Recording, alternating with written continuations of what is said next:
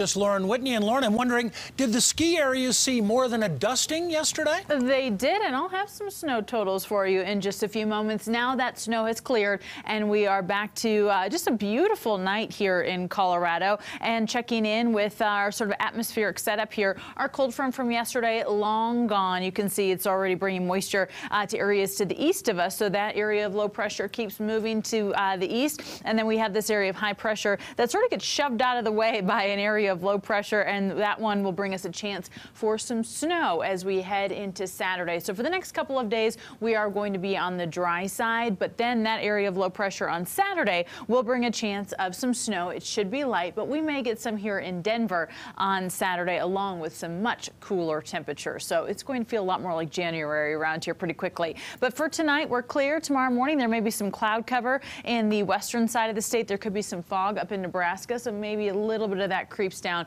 into northeastern Colorado. The rest of us, though, sunshine, and we will see increasing clouds throughout the day, and then we're clear heading into Thursday night. Still a little breezy in some areas, but overall the wind is a lot better on Thursday. It was a lot better today, but it was still fairly windy in some areas. So temperatures right now, we have 34 in Denver, 36 in Boulder, 30s out east, 20s in the high country. And checking in with our downtown temperatures, we are at 34 degrees with 41 in the downtown area. And checking in with our weather watcher, Mark Russell, 12 degrees for Walden this evening. So it's a little chilly in some areas. And our almanac for today, dead on for normal in Denver. 44 our high today, 47 degrees here downtown. 66 is the record high, so nowhere near that today. And it was 20 degrees this morning.